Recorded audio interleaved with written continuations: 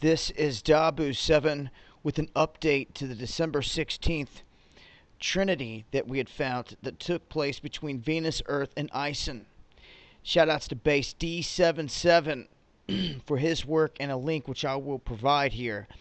As the update, as we look here at this exact distance being the exact same as Earth and Venus with Ison on this day, if you look from this particular angle directly above our galaxy here, straight down onto the sun and all the planets, where you can see the perfect rotation from this particular view above in the heavens, looking down on everything, you get the perfect cross. You can see it on the JPL as well for the same date.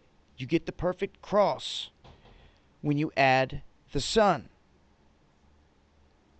So with this trinity that we had going on here, along with the sun added, it shows the perfect cross, as these are at perfect distance here.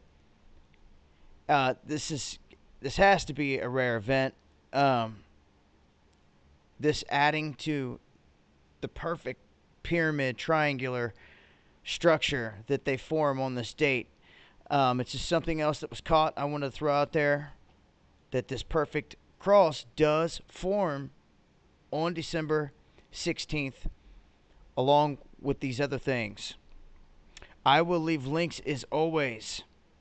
Till next time, this has been Dabu 7.